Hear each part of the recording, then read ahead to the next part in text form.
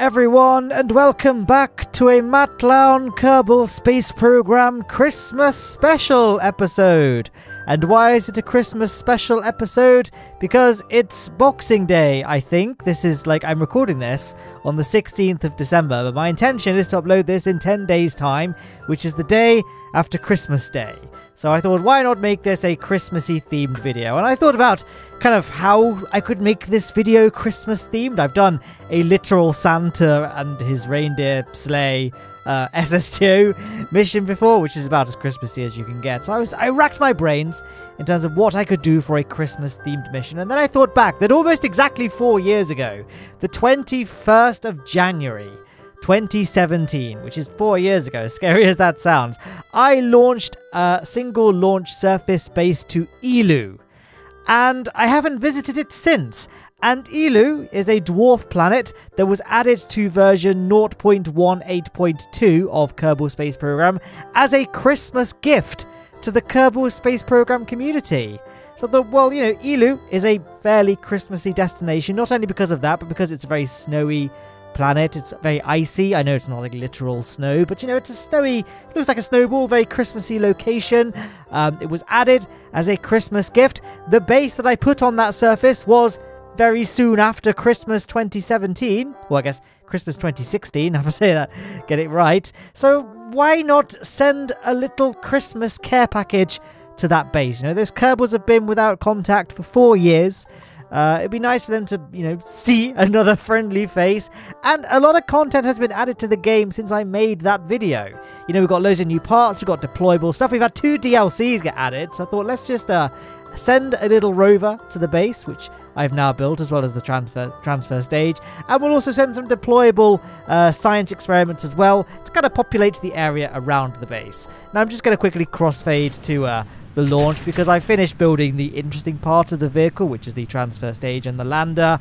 It's a fairly generic looking launch vehicle. I'm guessing you could probably figure out how it was built without needing to watch the time lapse. If you really do want some further elaboration, there is a download to the craft file in the description if you would like to do that. But here we are, launching the craft. It wasn't a particularly efficient gravity turn. I'm just going to say that right now. The launch profile wasn't very optimal, but it turned out I actually engineered a bit too much fuel into the launch vehicle, so it didn't really matter. Efficiency was not something I really needed to go for. And the aerodynamic stresses being inflicted on this launch vehicle are quite low, because I end up going for a very steep ascent. So we end up leaving the atmosphere very quickly after launch. We don't spend that much time building up our horizontal velocity in the atmosphere, which is less efficient, but it does mean that the actual fairing, well, I guess the whole rocket in fact, is subjected to less heating, which is safer. And that's an important thing to consider, because I haven't actually added a launch escape system to this launch vehicle, and sometimes, not all the time, but sometimes I like to incorporate some sort of launch escape vehicle into my rockets, just as a kind of, from a realism point of view. I know launch escape systems are by and large fairly redundant in Kerbal Space Program. I know there are exceptions, like for people that play without quick saves and without reverting flights, etc. But for the most part, I'd say most players play with revert to launch or revert to vehicle assembly building, that option enabled. So it's all a bit of a moot point, but I sometimes just like to have launch escape systems for my own sort of sense of, yeah, this rocket is, it's safe, it would work. And it's quite satisfying to know that you don't necessarily have to rely on the revert to launch feature, just in case you do experience a rapid unplanned disassembly during any aspect of your flight, really. But now we've obviously left the atmosphere, so all of that risk is behind us for now. So now I can just reconfigure the vessel to put the lander at the front of the ship, and then complete our circularization burn. Bit of a danger move now I think about it. Probably would have been safer to circularize first and then reorient the ship, but I didn't want to leave debris left in low Kerbin orbit, which would have been the case if I had just circularized before reorienting the ship, because the stage below us doesn't have any means of deorbiting itself. Though that being said, I don't really care that much about leaving debris in space, because this is an old save file. This is Matt Lowne Space and Science Agency that served as the space agency for all my missions throughout 2016 and 2017. I believe Lowne Aerospace, the first one, was created in 2018, then Lowne Aerospace, the second one, was 2019. So yeah, it's a fairly fairly old save file at this point. Now, what's interesting is that you'll kind of see when we get to the Eeloo Surface base that a lot of the old legacy parts, like the old 2.5 meter crew cabin that's actually featured in the lander can of this vessel, the legacy part is present on the Eeloo Surface base. It served as like the top of a tower on the surface base as like a lookout point. But what's interesting is it's still the old texture. So the old texture is still present in the game. And I knew this was the case for a lot of the parts so that legacy craft would still work. But it's kind of cool to just to see it and think, wow, yeah, KSP's come a long way since this mission was flown. I feel like 2017, my goodness, what a long time ago when you think about it. I mean, for me, I feel like so much has changed in my life. I've moved house twice. I've bought a house in that time. I've been through a new PC. I bought a new PC since then. I remember my PC at the time was quite cutting edge and quite new and fast, and now it's like in my attic, and I've got a brand new PC. And it's just, I feel like a lot has changed, you know. Just life be like that, doesn't it? I guess I could talk about the mission, right? I split my escape burn from Kerbin into 3, just because we've not got very good thrust weight ratio. We've got a fairly high wet and dry mass. I guess I could just say mass, right?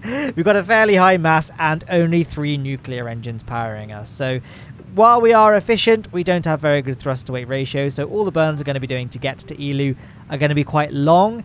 And long burns mean that we're not going to spend much time burning at exactly Kerbin periapsis.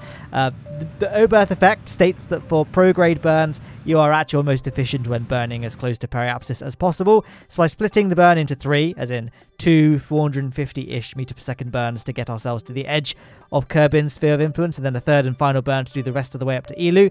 Doing it that way means that we are maximizing the amount of time spent burning at Kerbin periapsis, and ultimately doing a slightly more efficient flight, which is kind of weird to say as I'm transitioning to my next point, in that I didn't really wait for a good Eeloo transfer window. I just like opened the tracking station, saw that Eeloo was kind of sort of in a transferable state, as in I could easily get an encounter with it, and just decided to go for it. The optimal transfer window for an Eeloo mission is, if you were to draw a line from Kerbin to the sun to Eeloo, the angle that forms should be about 97 degrees, and I launched at a time when it was probably about sort of, I don't know, between 85 and 90 degrees on the nav ball, so it was just after the optimal transfer point. But I didn't want to wait the years and years and years it would take for me to get back into an optimal Eeloo transfer window, especially because the crew of the surface base, they've waited long enough. They want their Christmas presents, gosh darn it. So I said, let's just launch it. Just accept that we're going to have a terrible encounter,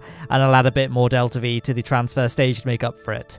And like I say, that's kind of a weird explanation to give after I just gave you a nice detailed thing as to why I did 3 burns at Kerbin periapsis to do a nice efficient transfer, when actually the transfer itself was inefficient by default. And oh my goodness, here we are at Eeloo already.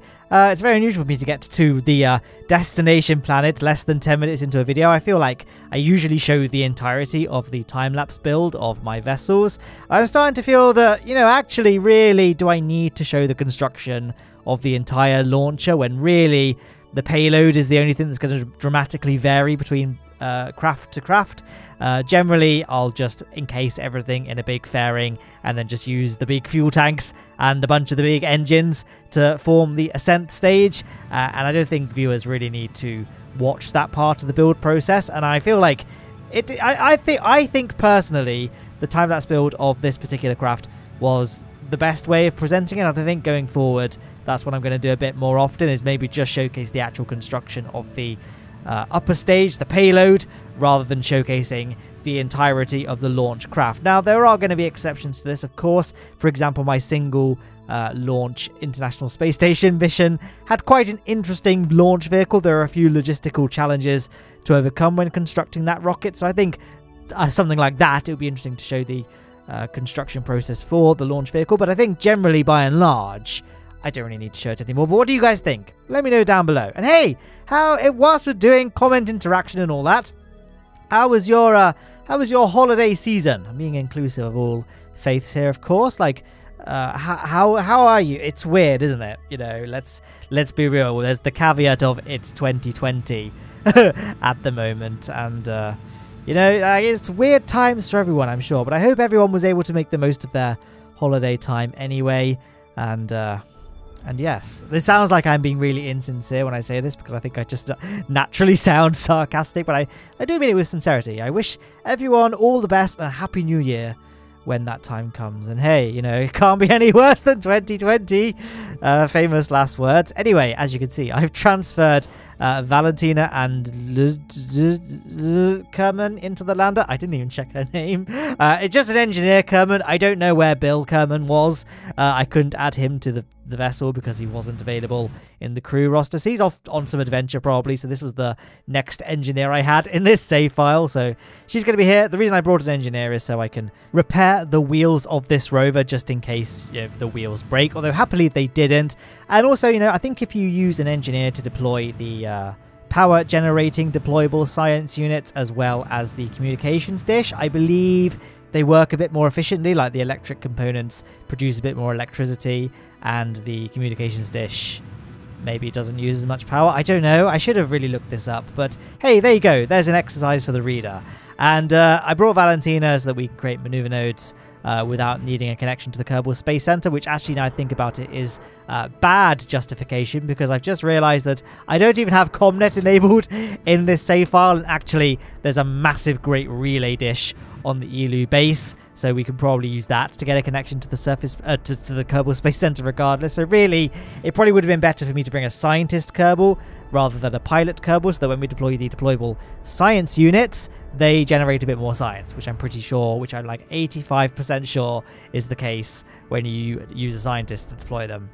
So really, this mission has been a bit of a mess all round. There are so many things I could have done to improve it, but what are you going to do, guys? It's Christmas, you know? It's not a time to acknowledge my personal flaws. It's a time to get drunk and eat chocolate, right? That's that's just the kind of internet role model I am, really. Anyway, here we are on the horrible surface of Eeloo. Oh, by the way, I'd set my control point as the wrong thing. Well, I think the control point of the rover by default is the top docking port, and I didn't realize at the time because I'm an idiot.